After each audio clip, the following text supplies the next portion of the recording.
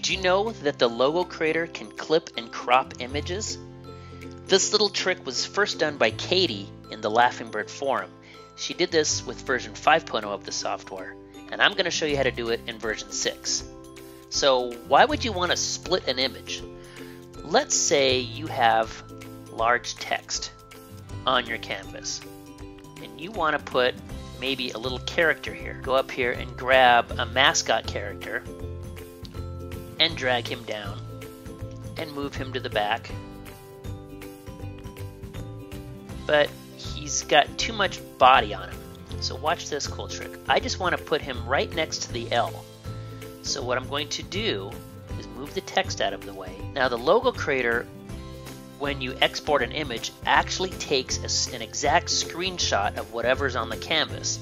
So if you crop the canvas over the guy like this and you export him as a transparent PNG image, we'll call him Split Dude, and then you bring the canvas back, watch what happens. I'm going to now delete him. Watch what happens when I re-import that image that I've just exported. Import, find Split Dude, and now you'll notice that he's cropped in half. So now I can shrink him, bring my text over, there he is.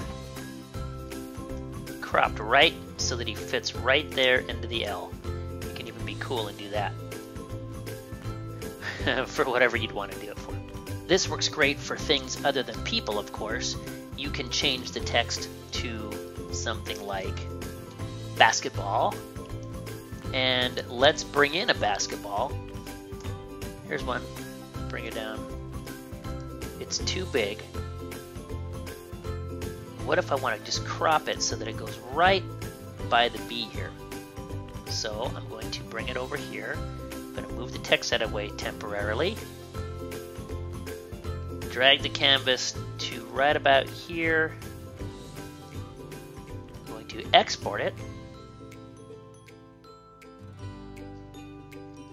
Redrag the canvas back, delete the big ball, and import our half basketball. And now we can put it right here, shrink it if we want to. It's just a really cool effect. Now this method also works really cool with text too. And let's take the word MyCorp, make it big, and let's colorize it so that it's yellow, let's say. And now we're going to crop out the bottom part of this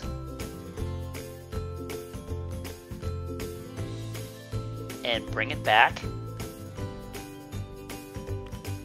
And you'll notice it's actually now an image. This is an image. This is text. So the text now I can recolorize to any other color. And because the text here is in the background, I can add an outline.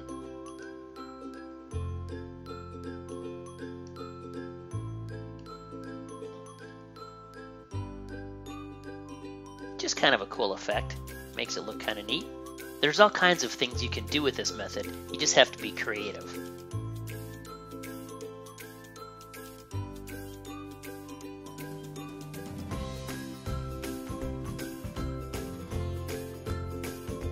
You get the idea.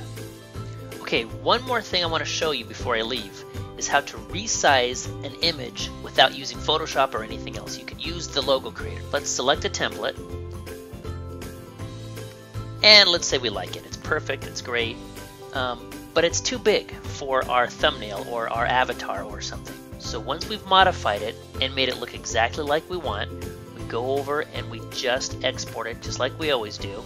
Okay, and now we can delete everything off of the canvas and bring back the image. You'll notice in the logo creator I like to export and import quite a bit. Now it's one complete image. Whoops, I cropped it. Well, anyway, you get the idea. And now we can resize the image to anything we want. So let's say we have an avatar that has to be 255 by 255. So we can set the canvas to the exact size we need.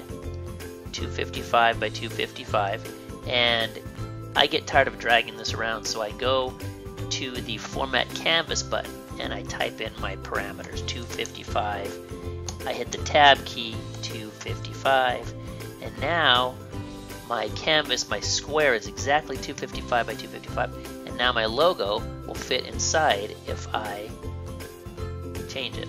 And you know, you'll have to play with this. I'm doing this very quick for tutorial purposes, but there is an image that when I finally export it, it will be exactly the size of the canvas.